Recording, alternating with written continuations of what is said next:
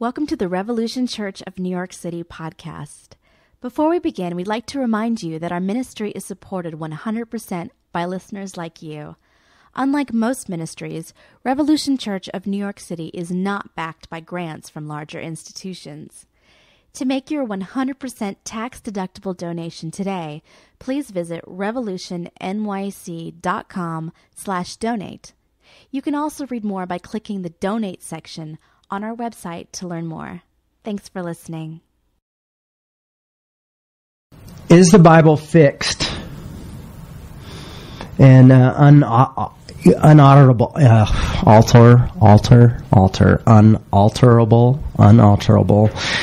truth? Can we not alter the Bible? Is the Bible fixed?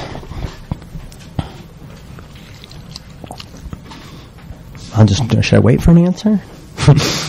Rhetorical. Yeah, it's rhetorical. You got me. I think I was writing down some different things, and I think St. James, or James, brother of Jesus, would probably say it was fixed. I think he would probably say it's pretty tight down. I mean, until my brother came, and then but we're keeping it down tight. I think Peter would probably say something that wasn't really either one way or the other, and he would say it in a really cool, emergent way. So you kind of had to read through the lines that, oh no, it's cool, it can change. And then, but for the people who aren't in the know, they'd be like, oh, he's just towing the party line. Peter seemed to like to keep his avenues open. Most of us know that Jesus would have said, yes, it's changed. I mean, Jesus changed it. And a lot of the scripture and the law. But people would say, well, Jay, that's Jesus. He's allowed to do that. Well, then explain this, if you will. Paul used scripture the way he saw fit for his time and his message. He would take a lot of the violence out of the Old Testament scriptures when he would use them. He would just leave out just huge sections, just like Jesus would. And it's just so funny because I think about when people do that, or even if people just have a certain message that's not orthodox necessarily, people start saying, oh, you're just picking the parts you like, or you're just doing this or doing that. And it's like, well, actually, I come from a long line of that. And, I mean, Jesus did that. Paul did that. I think if you even read into some of James and Peter, they do that. Even though they might not come straight out and say it. But I think Peter is a good example. So I wanted to talk a little bit about Peter. And Acts 10. I think I can feel it. Can you guys feel it? I can feel it. I wish I had a wig on.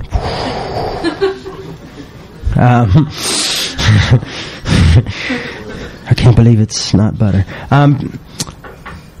Acts 10:9. About noon the next day, as they were on their journey and approaching the city, Peter went up to the roof to pray. He became hungry and wanted something to eat. While in a trance, he saw the heavens open up and something like a large sheet coming down, being lowered to the ground by its four corners. I always think of a hobo bag when I read that. I don't know why. In it were all kinds of four-footed creatures and reptiles and birds of the air. Then he heard a voice saying, "Get up, Peter, kill and eat." But Peter said, "By no means, Lord." I love that. Peter is keeping it real. I don't care, God. I'm not going to do it. Jesus who? I don't know the guy. But Peter said, "By no means, Lord, for I have never eaten anything that is profane or unclean." The voice said to him again a second time, "What God has made clean, you must not call profane." This happened in the three times, and then the thing was suddenly taken up to heaven. 3 times, little nod to his denying feed my sheep thing. He's like, I thought this was about forgiveness, God. Can you let it go? That was a good laugh. People will hear that. Thank you.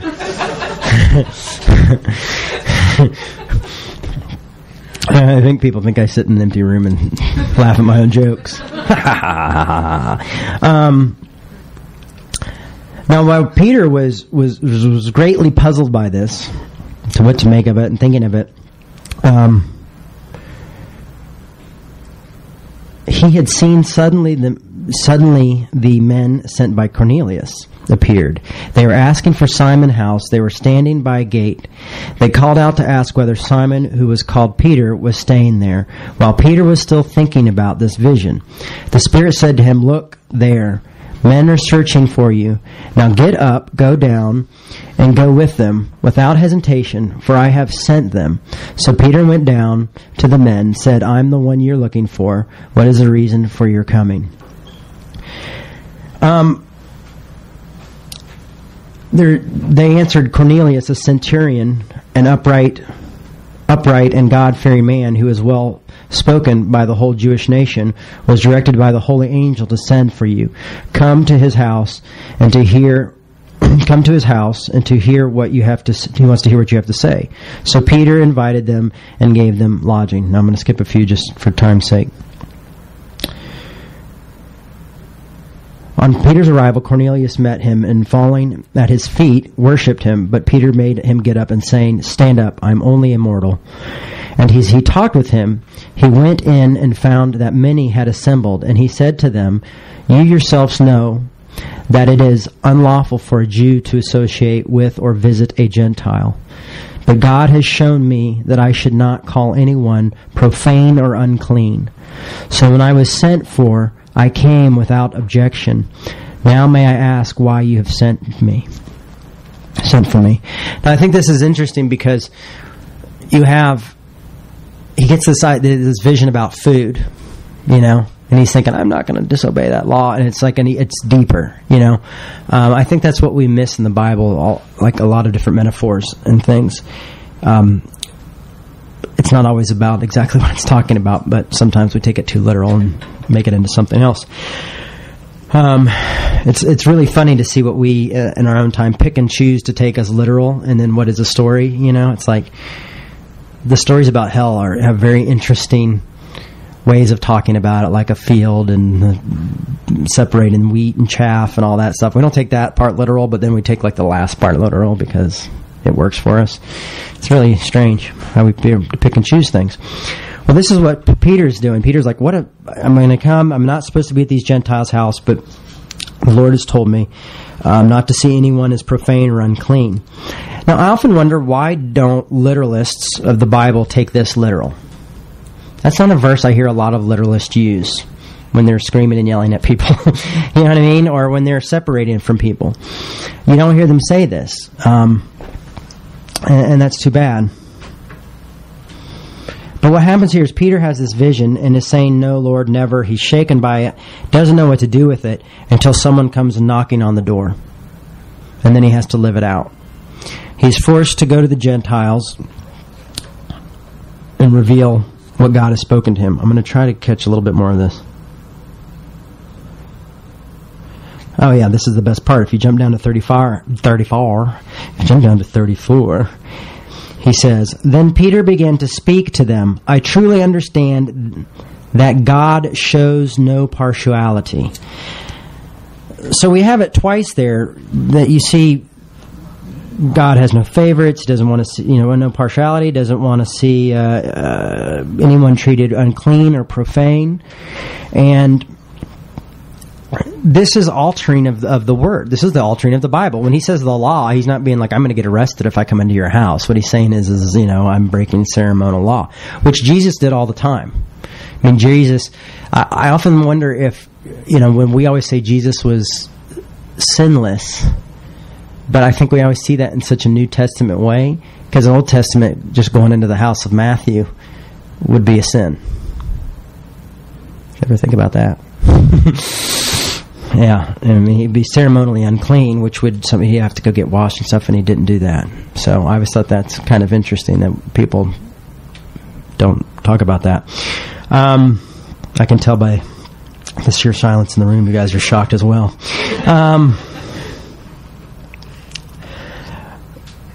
So we see Peter take this change. Paul also does this. But remember, even Jesus said, "You will do greater things than me.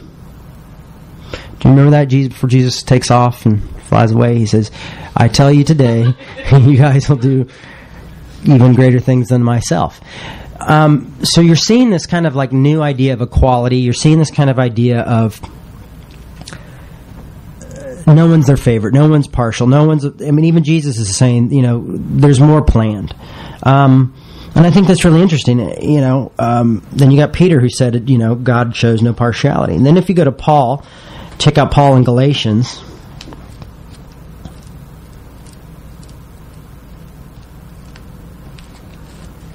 Galatians 2, 6. I'm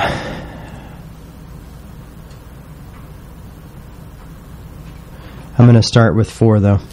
But because of our false believers, scrutiny brought in who slipped into the spy on the freedom we have in Christ Jesus so that they might enslave us. This was demanding that he might have one of his guys circumcised who was with him.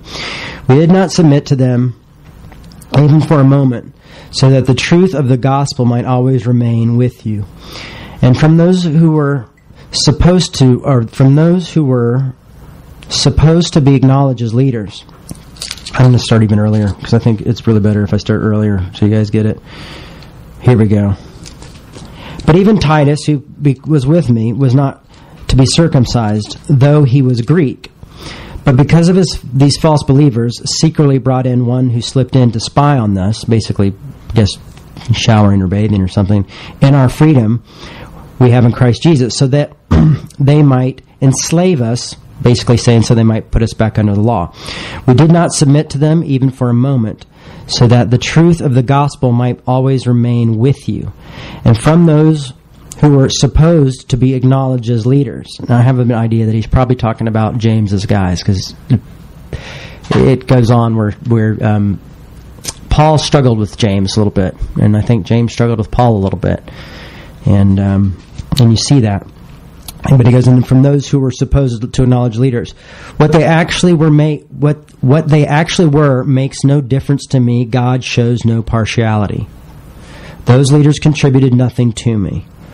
So he's talking about the time when he went and talked to the disciples, basically, and he says, basically, in other translations, he says, "I'm no respecter of man. I don't care what who they were, who they were with, or what their leadership is. I've got my own calling." So once again, you see something that's kind of like, we don't think about every day. But you see what I'm saying is, these guys are saying God shows no particulars. Peter's saying, like, I'm no better than you, so I can come in here. I'm not going to see anybody clean or unclean like this. Paul's saying, I've been with, like, the 12, and, one of them wanted my buddy to get circumcised and do all this crazy stuff, and we just didn't do it because God has no favorites. But then we turn around and say, well, God had favorites. These really special guys who wrote this book. Because that's what happens when we say the Bible is fixed and when you're unchangeable. When we say the Bible is unchangeable, unalterable, we say that these guys somehow had a view of God that we ourselves can't have, and that they somehow fixed God in a way.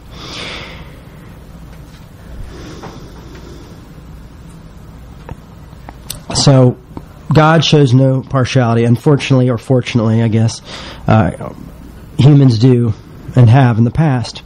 We've taken part. It's like we've taken part of the puzzle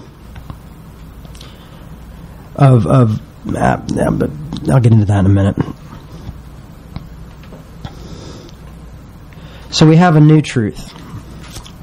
The new truth is, God says, see no one is unclean.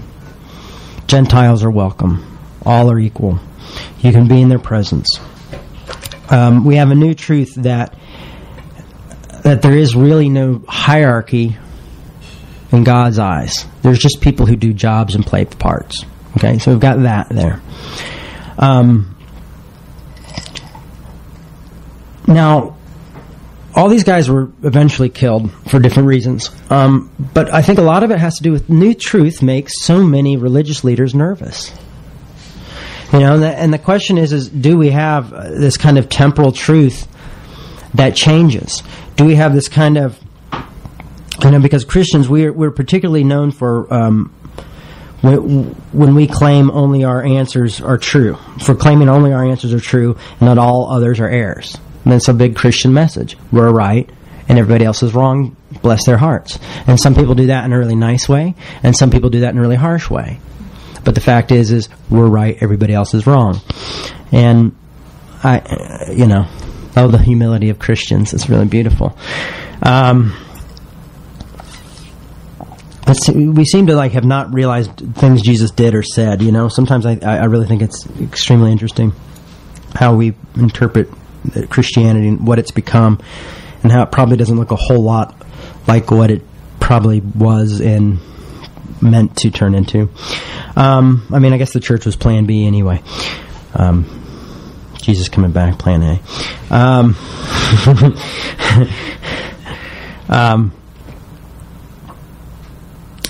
But when we claim that all our answers are true and everybody else is there, there's no room for growth or change.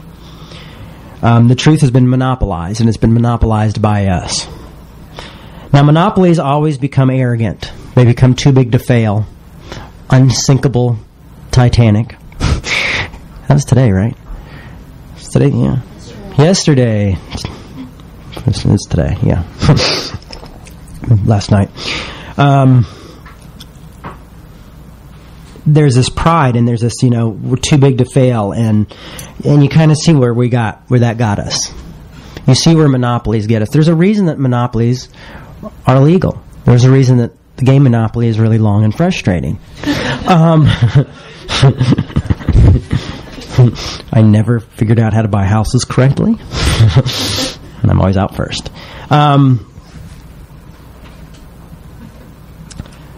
So I think what people see is in the church, they see, I use these first few examples to say, look, things change, people change, equality, okay? And in Galatians, it's the same book that Paul, he rebukes Peter in it because Peter doesn't want to sit with Gentiles, and I don't know, I'm guessing this was after the Acts story. So that's where I get the idea of Peter kind of always like, oh, James, because a bunch of followers of James show up, and all of a sudden, Paul goes, oh, I can't eat with the Gentiles right now because they'll judge me. I'm freaked out. So he does that. And even Paul's best friend and number 2, Barnabas, goes over and does the same thing. And Paul just goes irate. He's like, oh my gosh, what are you guys doing? You're throwing everything away. You're ruining it. Paul was not afraid to just go up to Peter, the rock, as some people called him, but probably a mistranslation. And came up to him and had a discussion with him and rebuked him and said, we can't do this. So there we see a change there. What we see is Jesus saying new things are going to happen. We see Paul and Peter and all these guys saying, there's new things, new creations, new stuff. And then all of a sudden we go, the Bible's fixed. It's unchangeable truth. Now I think what we have to look at is truth in a particular way. Contingent truth. Does anybody know what contingent truth is? Or I was calling it temporal truth, but I like contingent better. When these guys were writing this, there was probably an idea that men could not fly. Nor will they ever have the ability to fly. And that was the truth. But now if you were to say that today, that would not be the truth. This is a pretty lame way of doing this, but we're going to do it anyway. It's very simple. We can fly. The truth has changed. Recently I was reading, just yesterday I was reading Time magazine because I'm an intellectual. No, because they just get me with the religious covers when they put those on there. Like, heaven is changing. I was like, oh my gosh, I want to read about it. Gossip. That's my gossip rag. We're talking about heaven. Awesome. There was one that Jesus had a leather jacket on just recently. I was like, oh yeah, I like what I'm seeing. But they were talking about how some archaeologists recently found some bone fragments and some fragments from a fire with some tools around it that are 300,000 years earlier than they thought humans existed? Holy moly. That's pretty crazy, right? Wouldn't it be funny if that guy who has the Creation Museum with people riding dinosaurs was actually right? Oh, how we've mocked him. He was a visionary. No, I'm just kidding about that thing. But anyway, unless I'm right about it, then I saw it first. So it wasn't, we haven't. That's what I mean. It's like we see things differently. For a time, that was the truth was that we weren't 300,000 years older than we thought we were, because we took all the evidence we had, all the knowledge we had, all the science and experiments and everything else and archaeology all over the world to test these ideas and think these ideas through, and this is what we came to. And then all of a sudden, someone does a dig down in Africa and finds something that's even older and goes, "Oh my gosh, crap! This is a different thing." That wasn't that these guys were lying; it was just they didn't have all the facts to make an honest. They didn't know, so they went with the best that they know. And ideas change over time because people change over time, customs change over time, truth changes over time. There's a time when you talk about the man on the moon and you think of the face on the moon, and not think that there would be a man on the moon. Because things change. I have some better examples, but I'm going to wait till the end to really blow your mind. Get ready. But are we so identified with the values of a previous culture that we were incapable of adapting to new truth and values? There was a time in the Jewish people's history where they had to have children because they had to survive. Or if you owned a farm, you had children. If you weren't some wealthy person who had slaves, you had children to work and till the land, and then women had an idea of what women were supposed to bear children, so you get all these people to work on the field and blah, blah, blah. And then so when you die off, the field continues to be grown and everything. And it's crazy because you just realize you've ended up serving this piece of ground your whole life. But over time, things have changed. There's been new truths. We don't see like that is not the situation. Like the man's got to have, a woman and so they can have children to run things up. It's not like that anymore. People are different. It's a new truth, a new value. And I see how women were treated in the Bible, or how we also had slavery in the Bible. I mean, think about this, okay? Things that we've changed. I mean, they stoned people for having affairs, or cheating. Usually the woman, because the man was, a man. Would you say that we have new truth and new values to that? And the truth then was, let's kill this person because they're bad and they're a sinner and awful and this. And now the truth is like, we couldn't even imagine that. They fed people to lions and used people to light their parties. Some of the royalty back then would, take people and burn them, usually Christians, and put some kindle underneath their feet, not the Kindle, but a Kindle, and they would burn them, and they would light the way, and everyone was like, "Oh, look, is that Reverend so-and-so over there?" Yeah, he's a big guy, so he's really keeping us warm. You'd probably want to go over there and sit next to him. We don't do that anymore. We don't have people lamps. We don't get married at 13, except for in the South. But no, I'm just kidding. That's just cousins. No, I'm kidding again. I'm from the South, so I can make those jokes. They got married at 13. And if the girl wasn't a virgin or didn't bleed, basically, on her wedding night, if the guy was teeny weeny and she didn't bleed, that girl got killed. You know what I mean? It's just think about this. You know what I mean? It's like, those are values that we don't hold close anymore. That's biblical marriage. As much as people want to go, "Oh, biblical marriage, it was love and romance and it's fantastic." No, it was about trading land and bringing families together, and hopefully you fell in love over time. But the fact is it had a lot to do more with like procreation and bringing people together. And property value. We think that kind of stuff's insane. Slaves. I mean, they had slaves. There's times where we hear Paul, and I don't know if it's always Paul, if it's really Paul, but we do hear Paul say, "Oh, be nice to your slaves." Like, "Oh, that's great. I'll be nice to them." They had slaves. You know what I mean? It's like, I just want us to look at it. And there was no time, you don't hear Jesus get up and go, "Free the slaves." You don't hear Paul get up and go, "Free your slaves." Well, actually, he does have a whole thing where he tries to free one slave. You guys know that one? Philemon. What is it, Philemon? Is it Philemon? Philemon. Philemon Jan. Yes. He was a very nice guy, and they named a steak after him.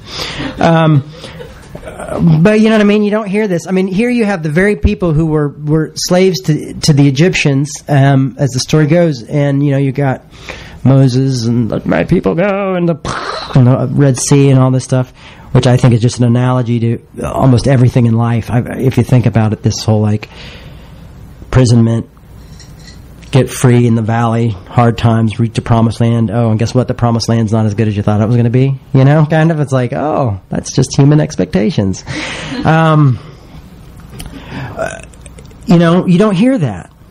So that's how people used the idea of saying, well, the Bible says that there's certain seeds shouldn't be mixed together, and people use the Bible to say interracial marriage shouldn't happen, or they would use the Bible to say why they were racist, or they use the Bible as an excuse to say, well, we have slaves. There's Brian McLaren does this really great talk on it, and he shows some of the books that were written at the time where people were using the biblical reasons why slavery was of God.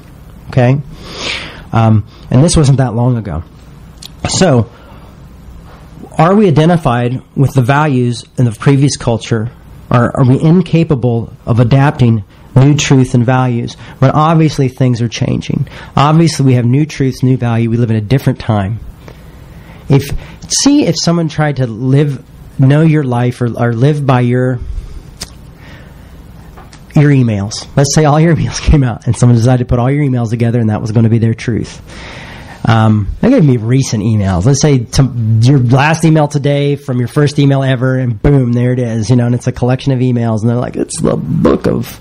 I don't do emails, so it's the book of somebody who does a lot of emails, and you couldn't apply that to your life, because things are different for people, much less different for people 2,000 years ago, because there's a new truth. There's new values. Things change. We have more information. We're more advanced. We don't have to, we know about evolution. We know about these things. These are things that folks didn't know about. They weren't out having archaeological digs. They're going, hey, there was a guy and a good woman, and they started off, and everything was fine, and they ate a tree, and then everything went to crazy, and that's kind of what we have here today. And, and that's why it hurts when she has kids, and that's why snakes slither on the ground, and, that's why we have to work hard in the farms. Because, with twigs and thistles, there's reasons there was so much farming analogies is because people, that's the food. They had to grow their own food, do this, farm. But things changed. There's new truths.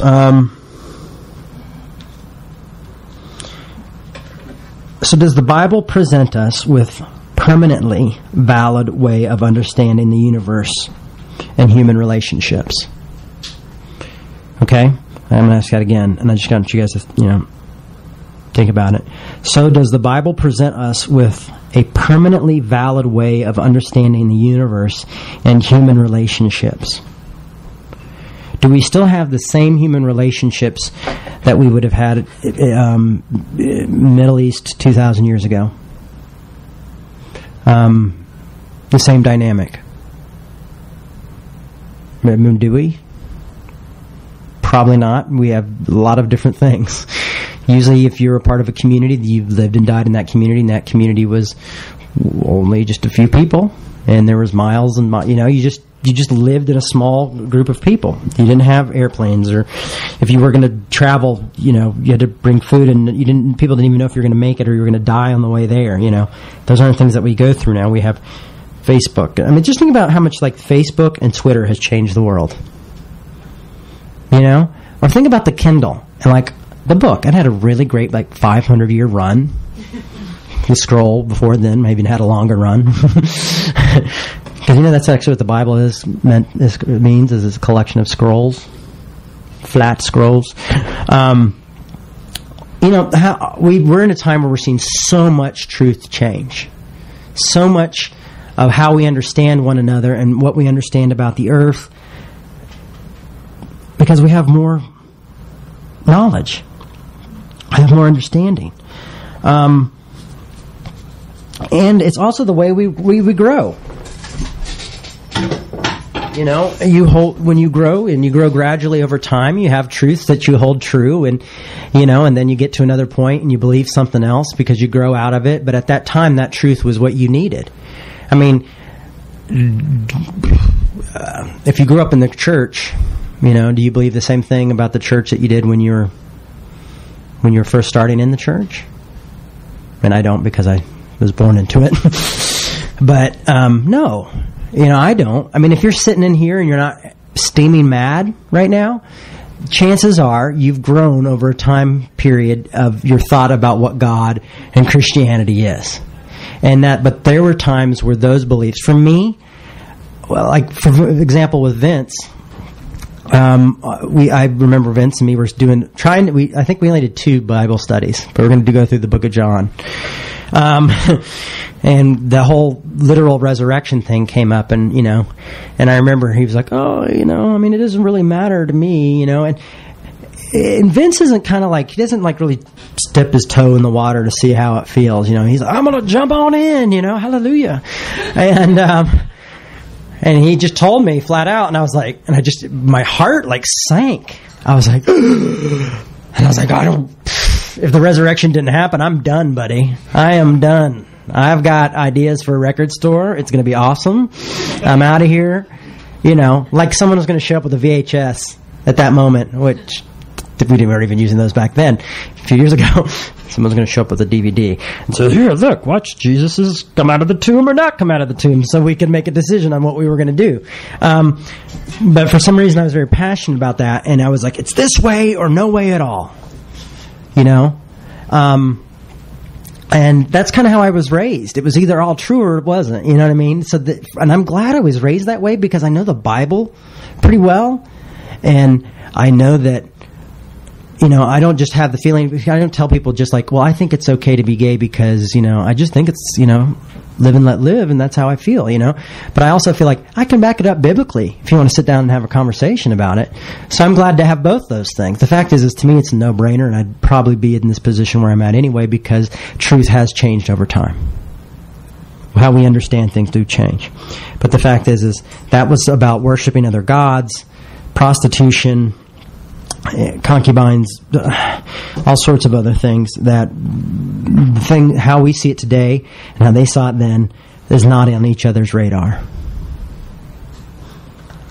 Put that in your pipe and smoke it.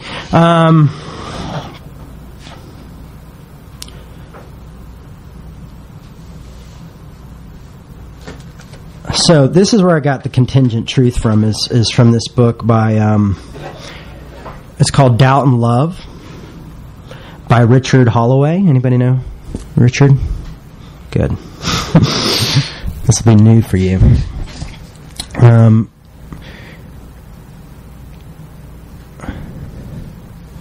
just going to start basically in the middle of a sentence, just because if I start at the beginning of it, it's just not going to make a whole lot of sense. So, significantly, it makes the notion of truth contingent upon who and where and what we are.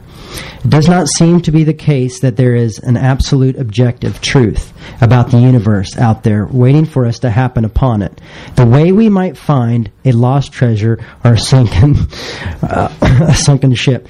It's ultimate truth is, I think all of us search for it, and a lot of us are like, I found it. What seems to occur is that at a point of view works for us, answers our questions, helps us to operate in life.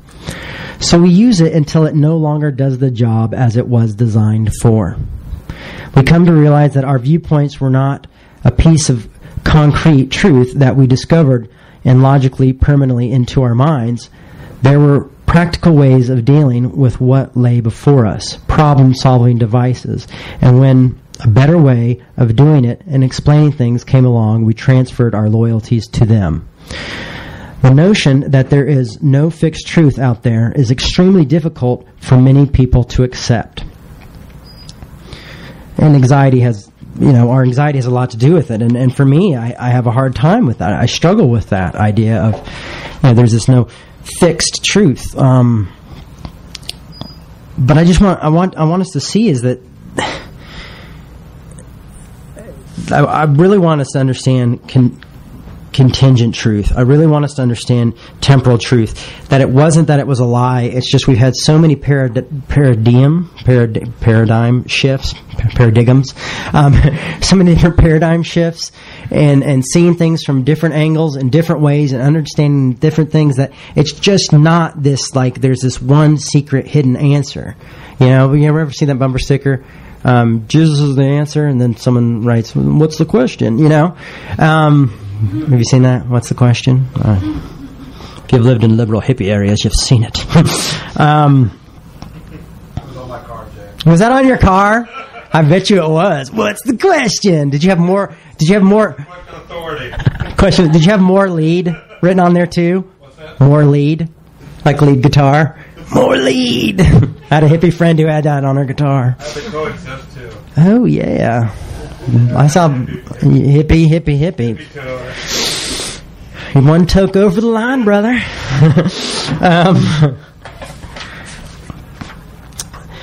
That's awesome.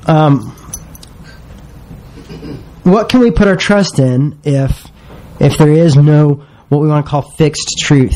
How many people of the idea of no fixed truth does it make you uncomfortable in this room? You raise your hand if you want. So everybody in this room right now can handle with there being no fixed truth. Like, truth changes? Yeah? Are you good? Are you good? Are you good? You're not good with it. It freaks you out a little bit? Okay, good. Freaks me out a little bit too. I'm impressed. You guys are awesome. You're like me. We've got to learn. It's like a fixed gear, right? I don't understand. There's got to be black and white and this and that. And I when you think of things like science and how they read, they figure things out, and then something else comes into it and everything else changes because there was something they missed, or how our truth changes over time. But does that make that truth not truth? Does that make that truth lies? It doesn't. It just says this was the best truth at the time that I had to work with. But as I grew, as I got educated, I have knowledge and everything like that, I've learned more about life and about me and who I am, and realized that this truth actually goes deeper. I learned that all the time from studying background books on the Bible. And you start to read like what people meant by different things, and you're just going like, oh my gosh, some of this stuff has nothing to do with any of us at all. You know what I mean? And we have just like, it was like one day someone wore muddy shoes in the church, and I was like, don't wear muddy shoes in the church. And then someone put it in the Bible, and I was like, it's a sin to wear muddy shoes in the church, brothers and sisters. It's like that happened. There's these particular moments that it's like, oh, by the way, these are going to be gospel for the rest of our lives.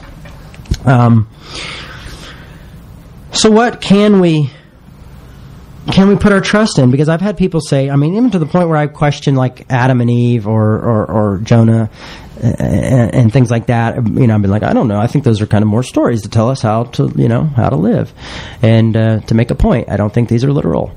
And people go, oh, if you start taking one thing away, it all falls down. Now, first of all, I don't want a faith that's built on a house of cards. That is a house of cards.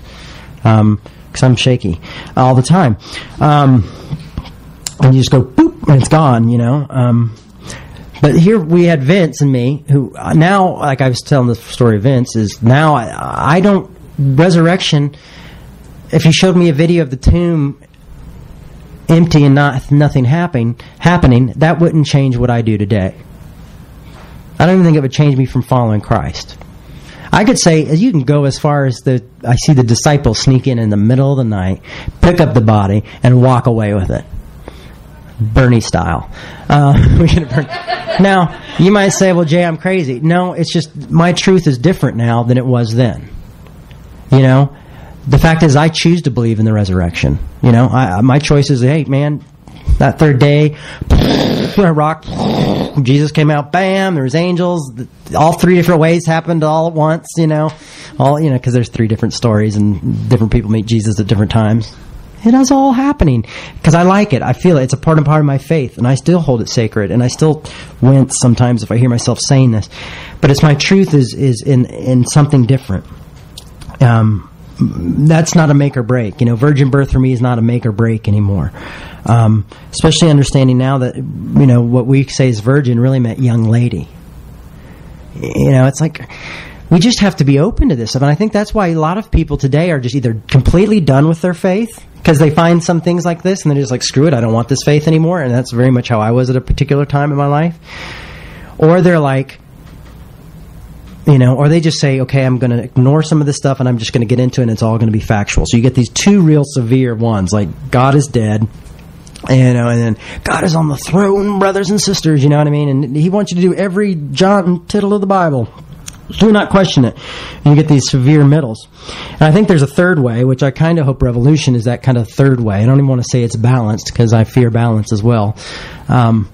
It's usually seen as to be healthy, but I don't see how that works because it would be like well, I'm just as evil as I am good. Anyway, and passionate people are really not balanced people. Do you think John the Baptist was balanced?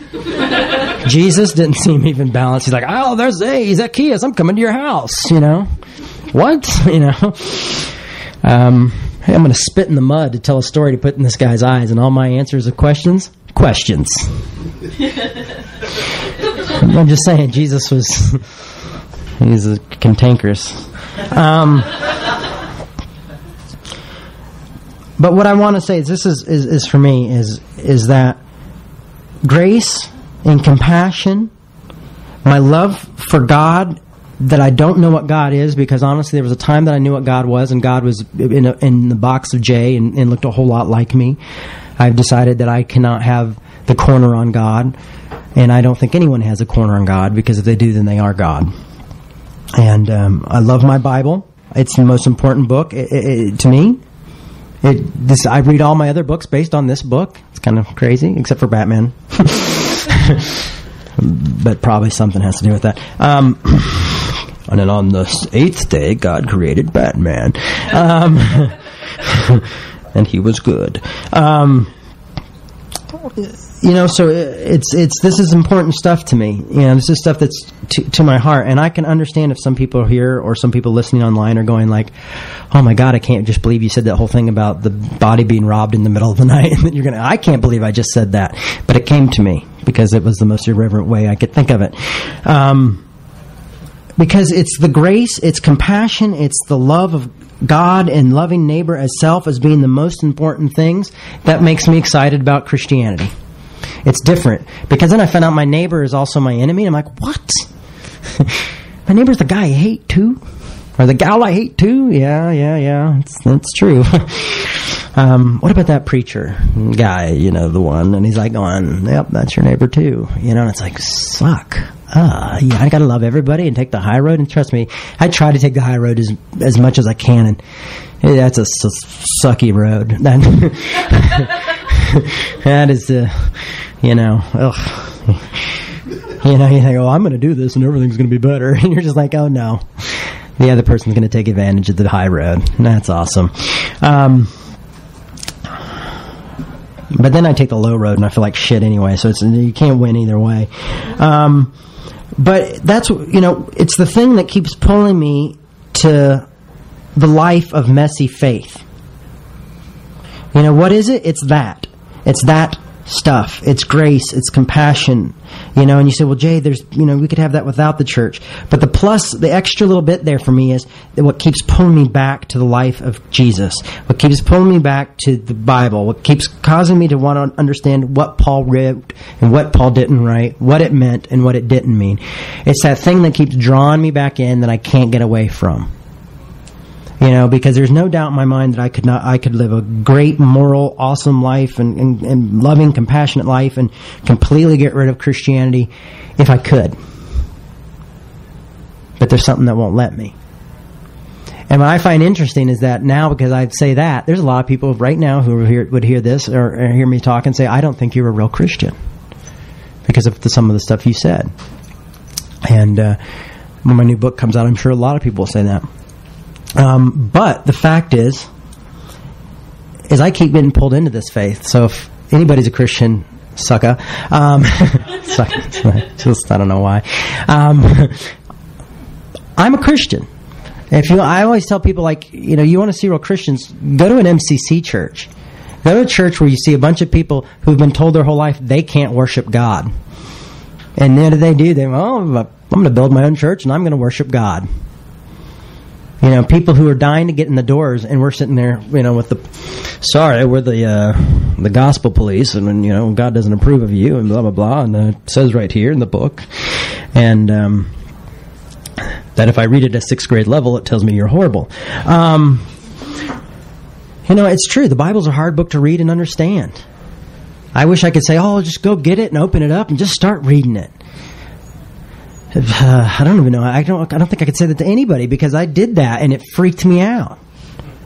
And I hated myself until I started getting into backgrounds and understanding the history behind certain things and looking at Greek and Hebrew and all that stuff. It's not that everybody shouldn't read the Bible. It's just you should realize is that it's such a deep book that was written in such a different time that the context isn't explained by, there's not like someone in here explaining the context to us, It doesn't have. We don't have a narrator that we need. Like back then, what was people were obsessed with wooden nickels. They had wooden money for a while. I learned that the other day. Hence the term, "Don't take any wooden nickels." So these are my questions. This isn't a solid answer sermon. This is an idea of questions. Is have we monopolized the truth? Is the fact that reason we see so many preachers that are so angry and hateful, have they monopolized the truth? Or do we decide when we want to monopolize the truth? We're very good at that. We're like, okay, for 2,000 years, I think this was 1,500 years, okay, we've got it taken care of. And then this guy, Martin Luther, comes along and says, well, wait a second, things have gotten out of hand. There's a different type of truth than there was before. This isn't the truth. The real truth is we're saved by grace, blah, blah, blah. No man is better than any other man. The Pope has no rule. Blah blah blah. Is 95 theses. And all this happens, and the reforms, and the church is a different place. And what happens? What happens? Right now, some of the angriest, meanest preachers are Reformed theologians. Because they stopped growing there. Okay, well, you got the printing press, we got Martin Luther, and we got Calvin. It kind of covered a lot of bases. Boom, we're done, But they got stuck in a truth. A truth that truth. But the fact is things have changed. The thing is we have archaeologists, we have people who go, okay, the pastoral epistles that a lot of Reformed theology is built on, probably weren't written by Paul, and actually may have been reaction to Paul, and stuff like that. Martin Luther didn't want the book of James in the Bible, much less, if he would have known that, he would have been like, take it out. It's epistles of straw.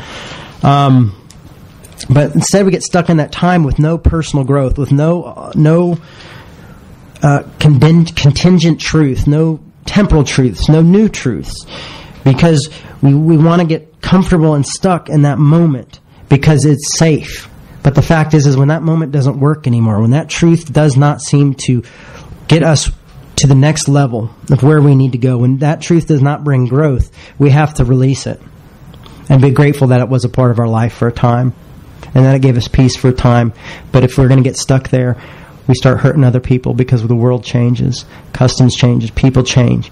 And the fact is a lot of people in the church today are fighting battles that were over 500 years ago, 2,000 years ago, or that have since been disproven or seen differently. Part of Constantine feeling that he could kill and slaughter all these people was because he was baptized. And that kind of covered it all. That's a whole different kind of truth, right? That's that kind of like, I'm searching for loophole truth. It's like the kids who are like, oh, well, we just don't put the penis in the vagina and we can do everything else and it's not sex. You know, that kind of thing. Like the Assemblies of God, growing up Assemblies of God, we were really good at that, you know. We can do everything else but. Oh, and but. No vagina and everything's cool. Seriously, I mean, that's how they thought. It's like we found this awesome loophole. Don't think about it anymore. And it's like trying to find these things, you know, and those are maybe good truths at one point, but eventually you realize these are not good truths. I don't know. If you're confused, I'm confused too. Not really. I really do understand that we've got to grow and we've got to start thinking differently and allowing God to expose us to truths, and we should be able to talk about these things without killing each other. You know, it's funny to me that you can't have conversations with a lot of Reformed theologians because the fact they are just set in their ways and they're angry and they're upset and they're mad and they call you a heretic, and they're doing exactly what happened to their heroes. They're doing what happened, you know, they're vilifying someone because of new ideas, maybe a new reformation, a new thought. And to me, that's heartbreaking. And I'm not going against Reformed theology because there's a lot of Reformed theology that I love, by the way, and I have the Lutheran rose tattooed on my leg, so I'm just saying that's my example for today. All right, that's it. I'd like to thank y'all for coming out. I want to remind you that we have the sign-up sheet in the back for David. Yeah, see Vince if you want to help David eat, or if you don't want him to starve to death. And there's Tuesday night. See Vince. There's going to be a movie about Bishop Gene Robbins at a church on 6:30 Tuesday night. I don't remember what church it is, but Vince does know right off the top of his head, I'm sure. I'm going to pass this hat, which is really sweaty and nasty, so I apologize. But it is the Sweat of J.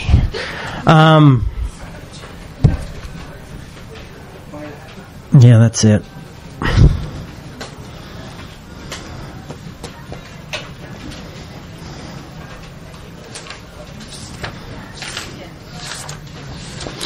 While we're waiting for it to come around, I hope this is what one of the things this done is allowed you to be encouraged to open up to other people's truths as well as yours. Other people of other faiths and other religions and other ideas, that you're able to sit with them and talk with them and have conversations with them, and walk in humility. That's what I really hope, is that we all can learn to walk in humility, because I think Christianity is a really cool thing, but I think it's just so screwed up right now, and I really, really hope that we can all learn to walk in humility and love. You know, to me, I think there's hope. I hope it doesn't have to die. I've got friends who think it needs to die, and you know, Peter Rollins, and he may be right, but I have hope that maybe things can change, and until it's dead, I'll keep the hope alive. All right. Have a good week. We've got to get out of here because all those open micers want to get in. But this is our coffee hour, so please talk to each other, chat, have a drink, tip your bartender.